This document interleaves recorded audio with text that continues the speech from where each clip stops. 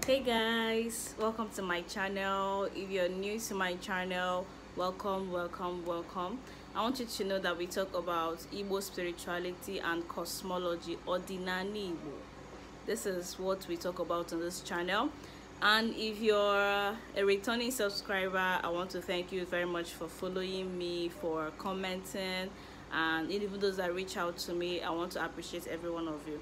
So the our usual gist. I come up to this channel to discuss some things about ordinary. I talk about things that I think is going to be very much helpful for us. We have a lot of people returning back or migrating back to ordinary, and I think it's essential that we do these things with the right information. Because if you don't have the right information, then you're going to get lost. Honestly, you're going to get lost because there is a lot out there.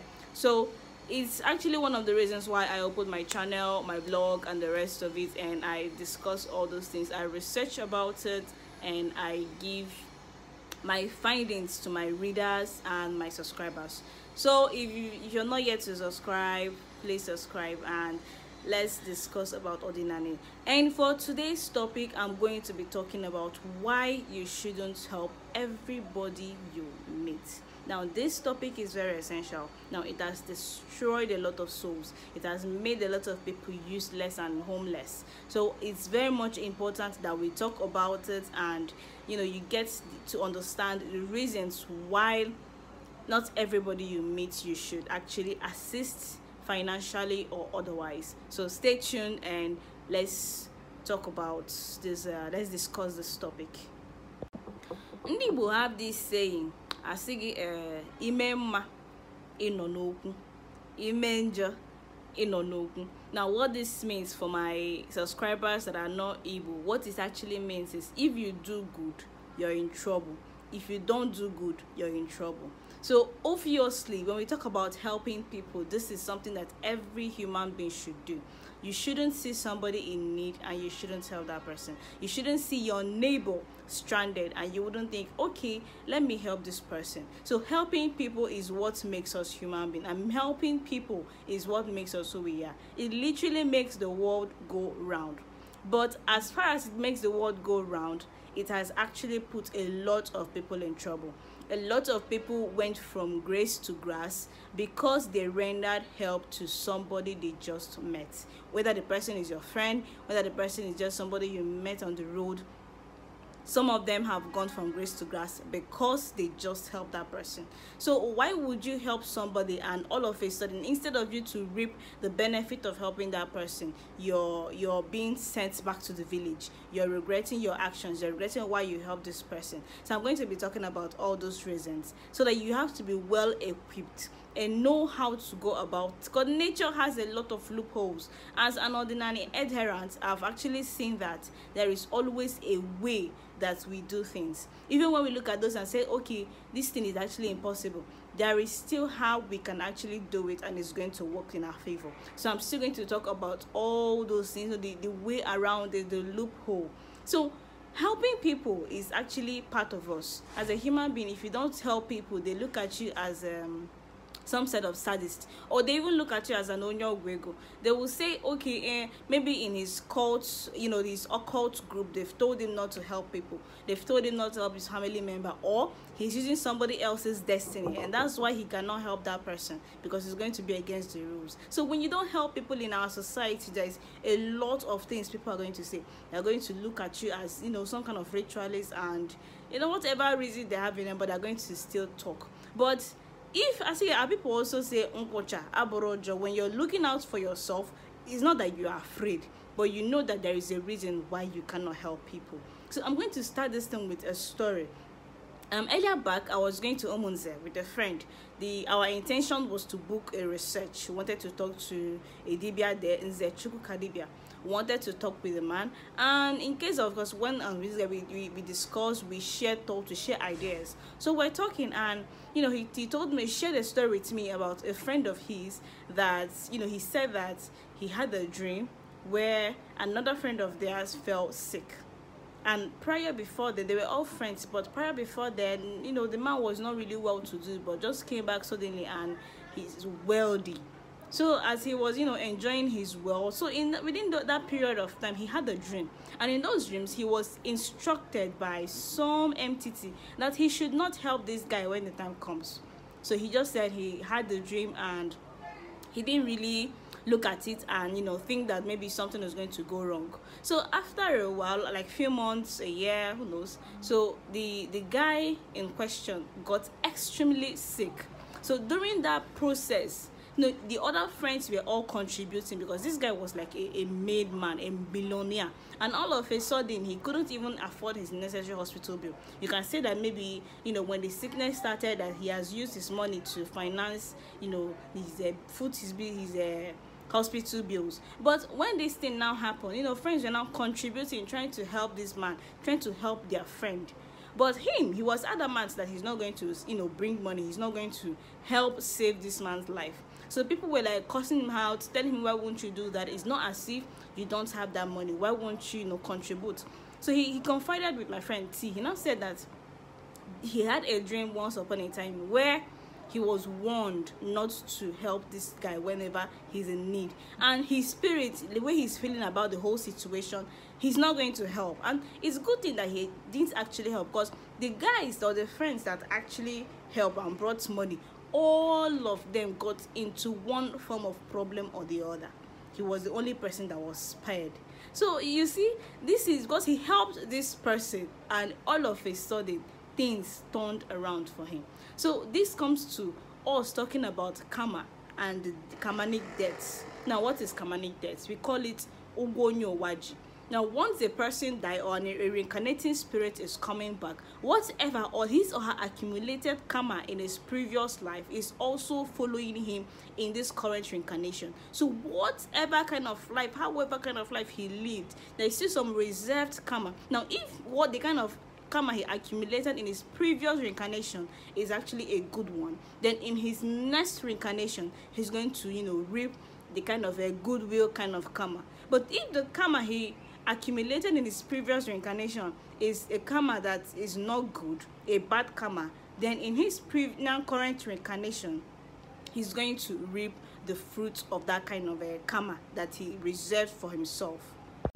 So I'm going to be talking about the causes of these kinds of karma. Now, the first one on my list is karma as a result of degrading or disrespecting an ancestral altar.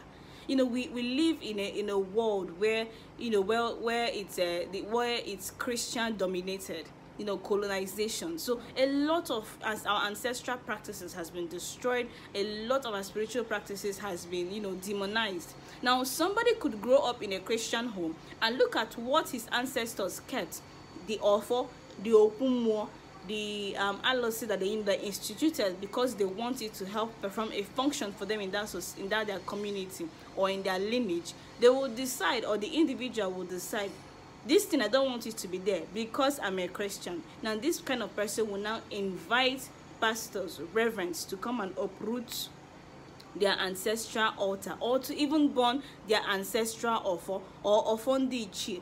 So when these kinds of things happen and this person dies, maybe the person the person lives for a particular amount of age and the person dies, now coming back, this person is coming in with a karma. Now that karma the person is coming could literally put or keep that person, I think this karma is going to keep you in a loop of suffering, in a loop of poverty. Now whatever, not just about wealth and poverty. Now it could be because it could be sickness, it could leave the person blinded, it could leave the person deaf or dumb. But that's the kind of karma that person is going to reap. Now you as an individual, you're living your life and you see this kind of person and you said, okay, let me help this kind of person. Now you going to go and help this person is just like in Amaha Kaniru.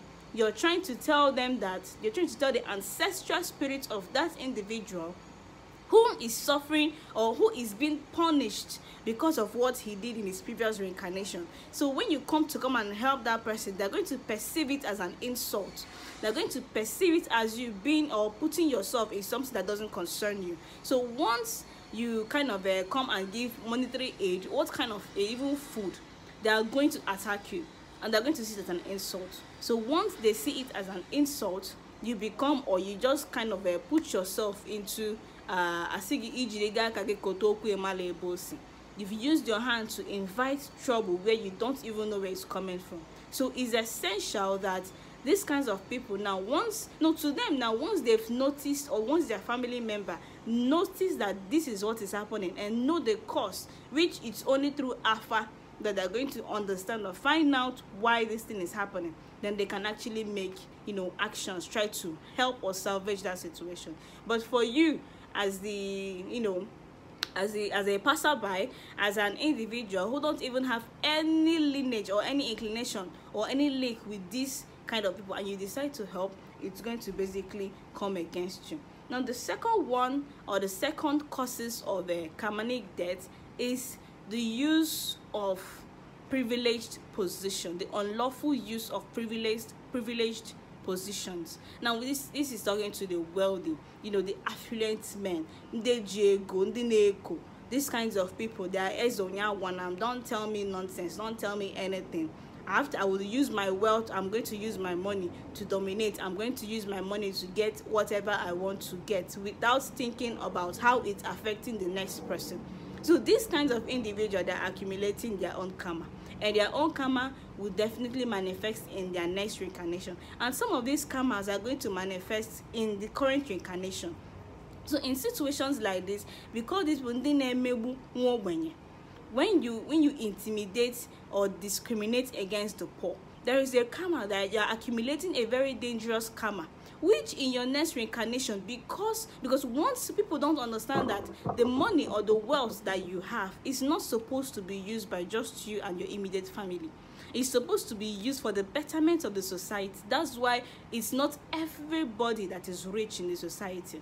Because if everybody is rich in the society, who would now be the person that's going to be doing the menial jobs? So the society or nature has sanctioned it that some people are going to be rich, some people are going to be poor. But what matters is, how do you use that position that you've been given?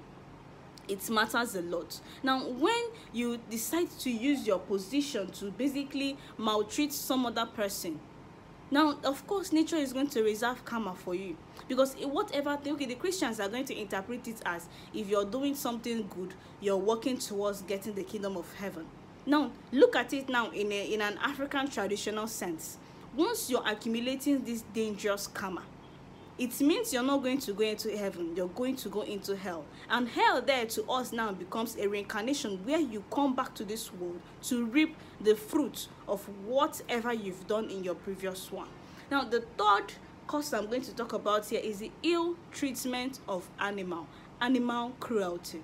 Now, the white man, or they've done some studies where they said that children who maltreat or kill or mutilate animals are more likely to be sociopaths and psychopaths. Now, in an African sense, what does this have to do with karma? I'm going to tell a story, use a story to explain it. I went to Agune Chibe in one of my interviews, and he told us a story about a boy that derived some sort of joy mutilating animals, birds. He would use something to blind them, use something to to use sticks to blind them. Now, when he has gotten to the age where he now have his own family, and karma came knocking, because all his children were born blind. Now he started to move from one prayer house or one Dibia's house to another, and they were telling him, it's your mother is the cause of your problem. So the mother, being the kind of person that is aware of what this guy did in his teenage or his earlier developmental years, she told him that, I'm not the cause of your problem. You're reaping the fruit of what you did, because when you were doing it, I was warning you, I was telling you to desist, but you insisted it was fun. Now this is your own karma fighting you.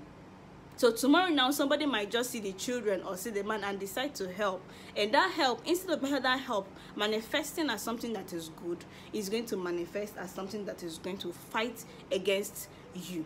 Now, the fourth reason, or the fourth cause of karmic death, is human sacrifice. So already we believe in the usage of blood to activate power points. Like, for instance, if you go to a leader's house and you want to institute your chi, your awu, now they will use Uriomo Koko a chick to basically activate that power point, to activate that opesi agwu, opesi chi, opesi ikenga, opesi ezumezu, whatever it is.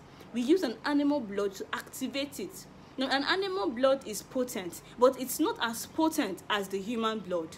Therefore, you see people using human beings to activate whatever power point they want to activate. Now, sometimes not even sometimes, most times they use it for activation of a arabinago, because they want their arabinago to be more effective, to be to go against nature's will and dictate. They decide to use a human blood to do something like this. Now, sometimes they will now come and tell you that sometimes when the issue or the problem has materialized, we literally call it okunwada. So, because sometimes they will use the woman in their family, the female in their family, to basically activate those kinds of power points. So there is a karma that is going to be reserved for them. Now, the woman or the person that they use for that kind of sacrifice would decide to be an ogbanje, would decide to be a malevolent spirit to the family.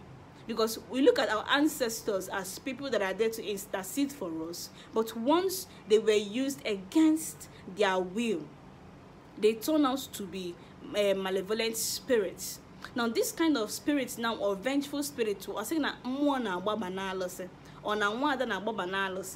woman would go and run into a deity for protection and vengeance. Now, the deity will now come into that family and start destroying that family. Now, most of the time, how we know that something like this has occurred or is disturbing the family is when the family starts suffering from child or gender mortality, or when the men in the family are not successful, they are not moving forward, they are one place, they are stagnant. Now, this is when we know, okay, there is actually a problem. It's their own karma. Now, on no account would you help somebody like that that's come from that family. This is why when we look at sex, and we look at sex as something that is not just the physical contact, because it has some spiritual consequences. You now that is actually touching a woman that's coming from that kind of family could even reap from her own karma. So that's why Ijuese is important for us as Ndibu. Now, the fifth reason, which is the final cause of karmic death, is the influence of other ancestral spirits.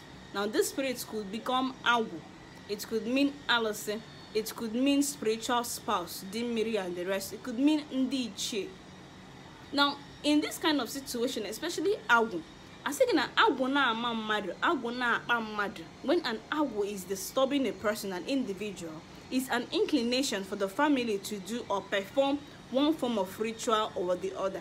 Now, the rituals that are always associated with awu is when we talk about iro awu, or ekwerema awu, or ida awu. So once an individual is being disturbed by awu, it's a sign for the individual to look at ways how he or she would basically appease and be in a alignment with awu. The same goes with other entities, alose, ndimiri, and the rest of it.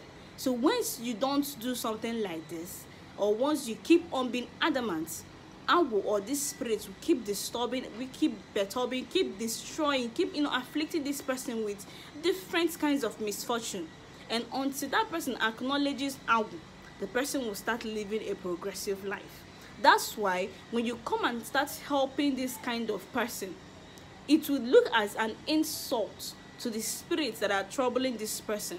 To them, you're trying to, put hand in what doesn't concern you. And once you succeed in helping such an individual and elevating this individual, what is going to happen here is that this individual will no longer do the right thing, will no longer do what he or she is supposed to do. Therefore, I will see it as you stopping that person's cosmic purpose, or trying to trump whatever they are, what they've scheduled is going to happen to that person. So, how can you actually help somebody without reaping or benefiting in this person's karma? Personally, I only like to help children. I only like to help children. That does not mean this child will not have his or her karmic debt. But as a child, it's perceived that they have not really gotten to that age where they can speak, or where they can, try to find what is happening to them and help themselves. So the spirits can basically ignore you when you're trying to help this child, and not helping the child through the parents, helping the child directly. When I say helping children, I mean when you look at all these children that are out there begging, these are the kind of people I give money to, but not their parents. Now, if this kind of person, if you desperately want to help an individual, if you really want to help somebody, how you're going to do it is that you don't do it like you're having a direct contact with this person. What you will do is try to find like some sort of an exchange with the individual. If it's a woman or if it is a man that you want to help, sell something to that person. Let that person give you something that is worthless while you give that person the funds or the assistance that you want to give to that person. So guys, this is going to be the end of this video. If you like this video, don't forget to subscribe, and until next time, don't forget I also have a written article on why you shouldn't help everybody you see on my blog. So I'm going to leave the link, or it's www.igboshrine.com, so you can try to visit my blog and read up on this article. I just wanted to just talk about it. I didn't really prepare. So guys, hope you learned 1 or 2 things from my video, and until next time, yeah guys, yeah.